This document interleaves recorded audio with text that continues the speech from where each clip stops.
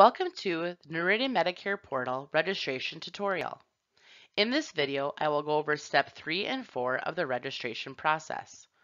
Additional videos are available for the other steps of the registration process. The information given in this training is correct as of March 2022. The most current information contained in this presentation can be found on the Noridian Medicare website and the CMS website at the links listed on this slide.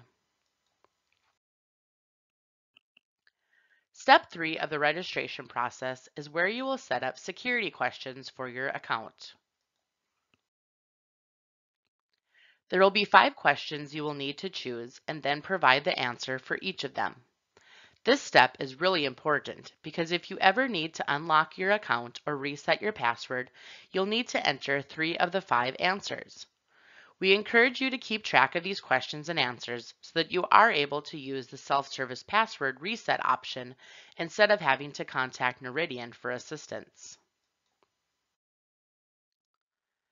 This is what the security questions page will look like. Once the questions and answers have been provided, you will choose the Save Answers button. Moving on to step 4. Step 4 is just a confirmation that your email and account have been set up, and you can choose Next to move on to the next step. This is the end of the step 3 and 4 tutorial. Please find the additional tutorials for the following steps.